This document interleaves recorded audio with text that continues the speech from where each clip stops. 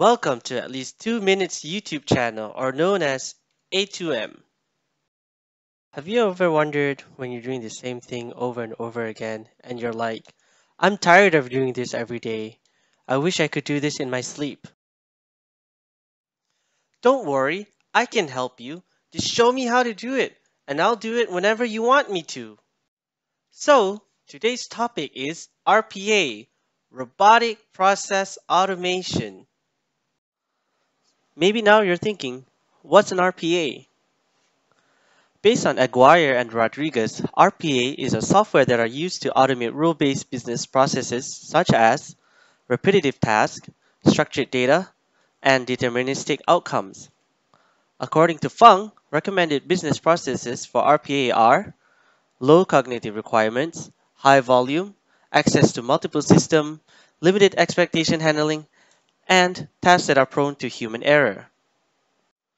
Here are some examples of RPA software. One of them are Automation Anywhere, UiPath, and Pega Platform.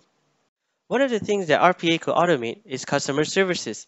According to Signity solution, a European IT service provider had to handle approximately 15,000 calls a month. This was due to the complexity of the system, and an executive had to spend an average of 6 minutes as the system was not efficient and it was slow. This led to poor customer services.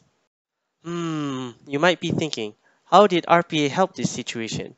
RPA was able to complete the task less than 50 seconds, which is equivalent of 83% of time reduction. This was done by a virtual workforce team that the company made. Another example is RPA could help global retail corporation to arrange the stock keeping units, or known as SKU, data from multiple markets. For an example, a computer company would like to know their share market in Malaysia. The robot could pull a few data here and there, then convert them into a chart format. From here, the company is able to determine which SKU are the most and least popular in Malaysia. So, what are the pros and cons of RPA? The pros are it improves compliance, its non-invasive compatibility, increased management, and enhanced customers' experience. However, the cons are it is employee resistance, it is process selection, a lot of managing expectation, and navigating through the obstacles.